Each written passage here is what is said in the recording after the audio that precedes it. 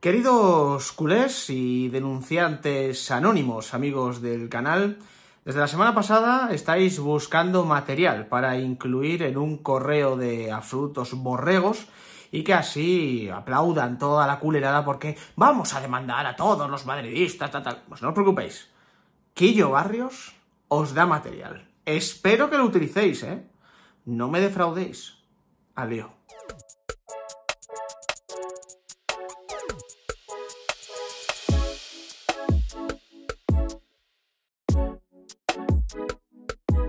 ¿Qué tal, familia? ¿Cómo estáis? Día de bastante contenido en el canal, o eso creo, porque hay vídeo de portadas esta mañana, hay vídeo ahora mismo, el que estás viendo, esto es historia viva de YouTube, y creo que habrá mínimo otro vídeo ya para la tarde-noche, espero que no pase nada más, y no tenga que hacer aquí yo una especie de maratón de vídeos, porque luego es que me canso, que yo me canso, que os pensáis que no, pero entre la heredera, el otro trabajo, YouTube, tal, pues me canso. Bueno, el vídeo de hoy, o el vídeo de ahora, mejor dicho, es un vídeo que parecía, o tenía yo la sensación de que iba a ir orientado al Barçagate, al caso Negreira, pero digamos que, más allá de ir orientado al Barçagate, al caso Negreira, también va a suponer una ayuda para todos aquellos que querían archivos, que querían imágenes, que querían documentos para incluir en un correo electrónico de auténticos borregos y así hacerle ganar tiempo al señor Joan Laporta. Y me explico. Josep María Casanovas, periodista del Diario Sport o colaborador del Diario Sport, columnista del Diario Sport, como queráis, escribió este domingo un artículo que da auténtica vergüenza ajena sobre las campañas desde Madrid, sobre el Real Madrid, que si el Barcelona, que poco menos que el Barcelona, pues sí, que ha cometido ciertas irregularidades, tal, con lo de Negreira, pero digamos que tampoco hay que matarlo. Y entonces, cuando leí ese artículo, debo reconocer que ya empecé a mosquearme porque llevamos ya unos días, sobre todo desde la bancada culé, denunciando que si esto es producto de Madrid, de la capital, de que es que están sacando todo esto porque al Barcelona le va bien y va a ganar la Liga y el Real Madrid es un mal perdedor, etcétera, etcétera, etcétera. Y ya sabéis que a mí, que metan al Real Madrid en todos los fregados, me cabrea muchísimo, me cabrea mucho. Entonces, quería hacer un vídeo defendiendo al Real Madrid en este caso, en el sentido de, mira chicos, aquí el Real Madrid ni pincha ni corta, dejad de hacer el ridículo, que es básicamente el vídeo que colgué ayer hablando Jorge Valdano. Bueno, pues como lo hizo Jorge Valdano, pero de otra manera. ¿Qué pasa? Que ni soy Jorge Valdano, aunque nos llamemos igual, ni soy capaz de contar todo lo que siento de la manera de la que lo hace una persona con el talento tan especial que tiene casi de serie, el bueno de Jorge Valdano. Lo que sí tengo es trabajo a mis espaldas, unas cuantas horas echadas buscando artículos, buscando hemeroteca que en circunstancias como esta me pueden salvar el día. Y ahora lo vais a entender. De hecho, en la descripción abajo os voy a dejar un link a un vídeo de Josep María Casanovas del año 2012. A modo de spoiler ya le voy diciendo a los denunciantes anónimos que ese vídeo es ideal, para incluirlo en un correo de estos de auténticos borregos, que es lo que sois todos aquellos que le hacéis caso a Laporta en vez de pedirle explicaciones. Pero antes, para que entendamos de qué va todo esto, vamos a leer una parte importante del artículo de Casanovas publicado en el día de ayer en Diario Sport. Aquí lo tenéis. Habla, evidentemente, del caso Negreira y tal, y en este párrafo dice lo siguiente, Josep María Casanovas. El juicio paralelo potenciado por los altavoces de Madrid es muy duro. Se le acusa de lo que no ha hecho, de comprar árbitros. Las críticas de ciertos telediarios son de juzgado de guardia y de ahí que caigan algunas querellas. La mano de Florentino es alargada. Se filtran sumarios a los medios con total impunidad para dar carnaza a la caverna mediática. La manera de tapar el mal momento del Real Madrid es echando mierda sobre el caso Negreira. En la siguiente captura podemos leer lo siguiente. La seriedad y el rigor de la justicia quedan en entredicho. Se publican fotocopias de talones como si fueran anuncios por palabras. Los rumores malignos se convierten en acusaciones falsas. Tebas lleva la voz cantante y no le faltan palmeros. El todo vale es la ley de la jungla. Las filtraciones al estilo Villarejo campan a sus anchas. Nunca habíamos visto una cacería tan feroz. La Liga ataca, la Federación calla y la UEFA toma cartas en el asunto. Se avecina una tormenta de consecuencias imprevisibles. Por todo ello, es Barça culpable y víctima a la vez. Terrible dicotomía. Ha hecho mal una cosa, pero lo paga a alto precio. Estamos viviendo un serial por entregas. Cada día sale un nuevo trapo sucio. El club analiza la estrategia a seguir para detener la hemorragia. Hablar cuando no tienes toda la información puede ser un arma de doble filo. El proceso penal se puede alargar meses y meses con la declaración de acusados y testigos y sus consiguientes filtraciones a la prensa. En Madrid disfrutan la sensación de tener al Barça agarrado por el cuello. En Barcelona sufrimos la sensación de que hay una conjura contra el Barça. Esto parece que lo ha escrito Laporta, porque es el mismo mensaje que está transmitiendo Laporta, pero lo ha escrito, seguramente, digo yo, que no se lo haya escrito un sobrino, Josep María Casanovas. En el artículo ya lo habéis visto, que si esto es una cacería nunca antes vista, que si cuidado con ciertas denuncias, porque claro, estás denunciando cosas sobre el Barcelona que no son ciertas y de ahí vienen las querellas, estas querellas que han nacido ahora en el Camp Nou, en el Spotify Camp Nou de Frankfurt, Rosalía, Motomami, Kings League, Gerard Piqué y Vallanos, porque claro, porque es que tenemos que defendernos, porque en Madrid nos están atacando, porque tal, bueno, pues este típico artículo, ¿no? Me hace gracia sobre todo la parte de al Barça poco menos que ya se le está haciendo un juicio paralelo, que a nivel social ya se ha castigado al FC Barcelona. En ningún momento, más allá de decir que ha cometido algún error, el Barça, algún error hemos cometido, bueno, joder, es que fuimos a por pan, valía, yo qué sé, 80 céntimos la barra y solo teníamos 60, fíjate qué error cometimos. No, ese error no fue, Casanovas, hijo, ese error no fue. Lo que no dice en ningún momento del artículo, porque el artículo evidentemente me lo he leído entero, es que el Barça le pagó durante casi 20 años millones de euros al segundo de los árbitros. Eso no lo dice.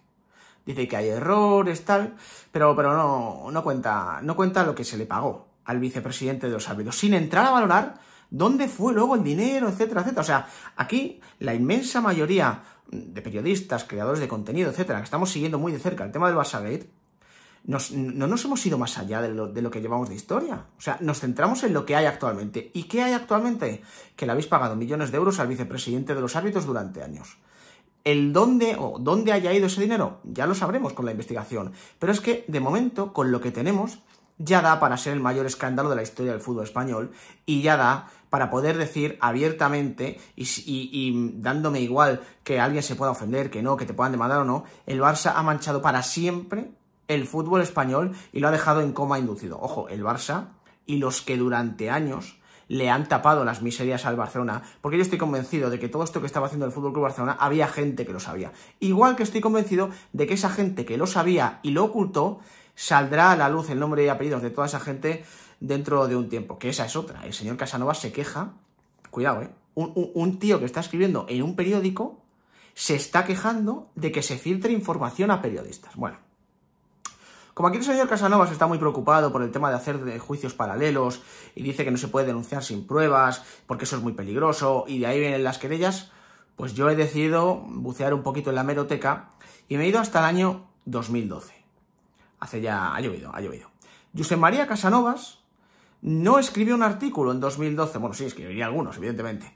Digamos que por lo que le traigo al canal hoy es por un vídeo que se publicó en el diario Sport en el año 2012, concretamente en marzo del año 2012, concretamente cuando se acercaba el final de temporada 2011-2012 en la que el Real Madrid hizo una liga para la historia, la famosa Liga de los Récords con 100 puntos y 121 goles a favor, una liga en la que el Real Madrid no tuvo rival y en la que el Real Madrid básicamente es que fue un martillo pilón y arrasó con absolutamente todo. Bueno, pues el señor Casanovas hizo un vídeo para el diario Sport, que repito, tenéis el vídeo en la descripción. ¿Por qué os lo dejo ahí? Pues porque si os traigo aquí el vídeo y lo pongo, es posible que me tiren el vídeo y no me apetece. No quiero tener problemas en el canal por traer un vídeo de un personaje como este. Prefiero hacer la transcripción y contaros lo que dice en este vídeo. Os he hecho la transcripción de los primeros, te diría, 40 segundos más o menos del vídeo, porque luego habla de Guardiola, quédate, porque es lo que dice Messi, y Messi manda en el Barça, etcétera, etcétera, etcétera. Aquí tenéis lo que decía en ese vídeo Josep María Casanovas, repito, el 12 de marzo de 2012. El florentinato es el reinado de Florentino Pérez en el Colegio Nacional de Árbitros. Se ha convertido en una fuerza oculta. Se ha convertido en el hombre que mueve los hilos de la Real Federación Española de Fútbol. Se ha convertido en el señor que gana las voluntades de los colegiados. Y esto es muy grave. Y es muy grave porque le han regalado bastantes puntos al Real Madrid en los últimos partidos. En algunos momentos, sus defensas parecían jugadores de balonmano. Por lo tanto, el Barça lo tiene muy difícil. Es difícil remontar 10 puntos cuando ves que el adversario gana con ayudas. Estas ayudas se prolongan, se amplían y no pasa nada. Esta semana, el presidente del Colegio Nacional de Árbitros, Sánchez Arminio, se va a esconder como una rata. El Real Madrid sigue dominando en los despachos. Queridos culés, denunciantes anónimos, os dejo que os guardéis esta captura de pantalla o que cojáis el vídeo que os he puesto en la descripción para meterlo en el correo de absolutos borregos para la Porta o para quien vaya a recibir ese tipo de correos. José María Casanovas, que en 2023 está muy preocupado por aquello de los juicios paralelos y por aquello de denunciar cosas que todavía no se han demostrado, en el año 2012, en medio de una liga en la que el Real Madrid arrasó a todos sus rivales, está diciéndole a los lectores de Sport o a todo aquel que quisiera consumir esa bazofia que Florentino Pérez tenía una especie de reinado en el Colegio Nacional de Árbitros y que el Real Madrid mandaba en los despachos. José María Casanovas, las pruebas. ¿Las pruebas? ¿O es que en 2023 hay que presentar una tonelada de pruebas cuando vosotros habéis reconocido que le pagasteis millones de euros al vicepresidente de los árbitros? Pero en 2012, sin que hubiera ningún juicio, ni paralelo ni no paralelo, usted denunció abiertamente que el Real Madrid tenía poder en los despachos de la Real Federación Española de Fútbol y del Colegio Nacional de Árbitros. Queremos las pruebas.